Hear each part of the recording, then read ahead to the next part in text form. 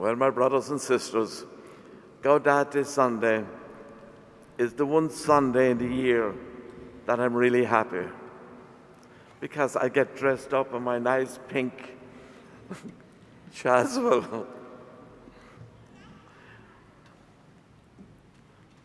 It's not the big things that matter, but the little things that make us happy. But I do remember, looking back in my life, the times when I'm really happy and at peace are those times when I've been focused on God. There was a sense of God being with me.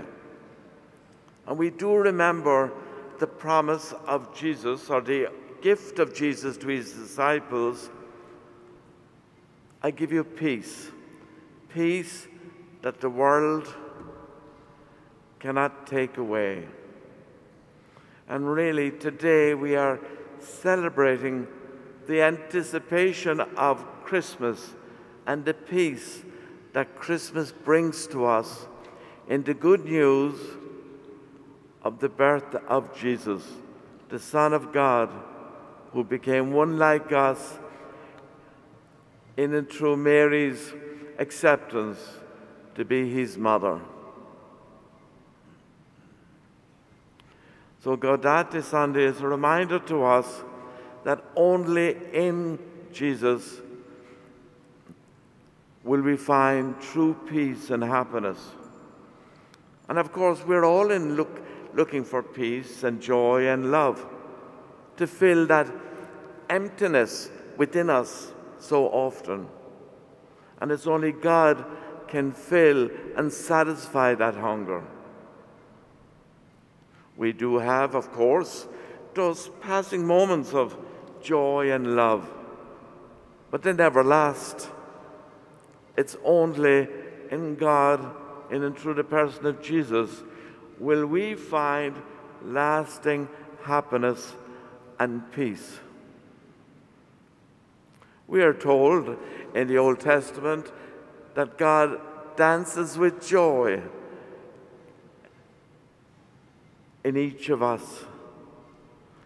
It gives it a truer picture of who God is, that our God is not a stern and strict and angry person, but rather a loving and caring person who sent his Son to be with us 2,000 years ago in the person of Jesus.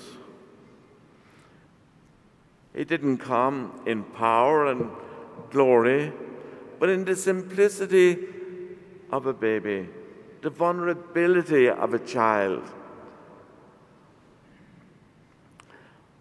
symbolic of he entrusting himself to us.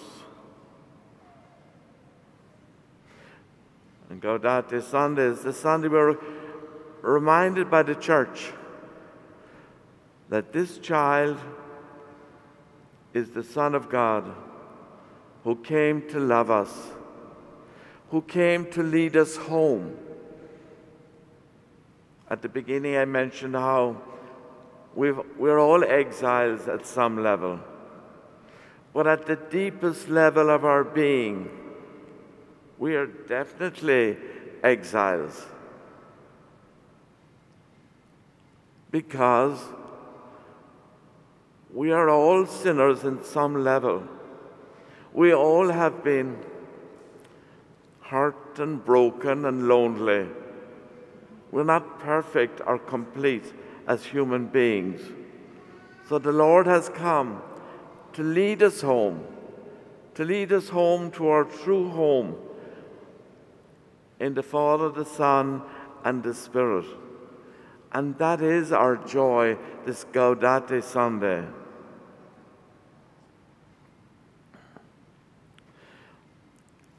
After the words of consecration and Eucharistic prayer too, I think it is, we thank the Lord for making us worthy to be in his presence and to serve him.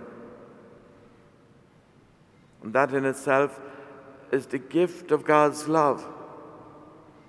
We serve him as a priest, as a reader, as a Eucharistic minister. We serve him in our daily lives, not because we're perfect in ourselves, but because the Lord has made us worthy and enables us to walk in the footsteps of Jesus in a way of loving and caring.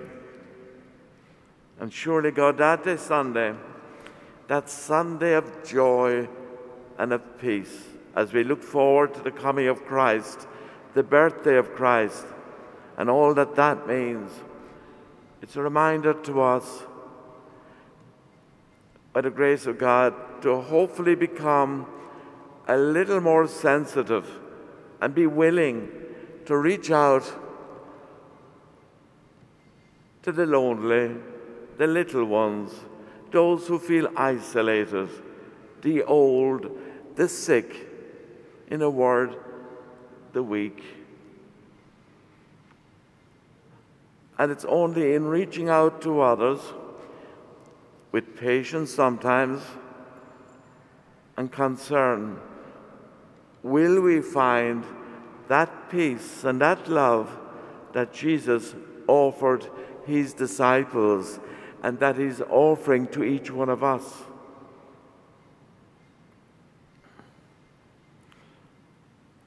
Christmas is the time we wish peace and happiness to one another, and the Church is allowing us, inviting us to celebrate Gaudete Sunday, to anticipate this joy and peace, just to sharpen our intention in our preparation for Christmas. Because as we know, Advent is the time for a deepening of our repentance for our failings and a renewal of our commitment to seek, by the grace of God, to be that little bit more faithful in loving, in forgiving, and in compassion. And we might well remember the words of Mary in response to the message of the angel that she would become the Mother of God. Thy will be done. Thy will be done. Or you might say simple words, but yet graces came through it. And every time that in our hearts deep down we are desiring and doing God's will, we will experience peace and the love of Christ for us, but we will be peace and joy and love for others who may be struggling, who maybe have great feelings of loneliness for their children that they've left in other countries so that they can come and serve us in Hong Kong. So let us, in our hearts, like Jesus, dance with joy and sing with our hearts in the wonderful gift and mystery of God's love for us today, which will lead us and focus us more fully into what we're leading to on the 25th. And for those of you who are leaving to go home to your home place, we wish you a happy Christmas and a safe journey. Amen.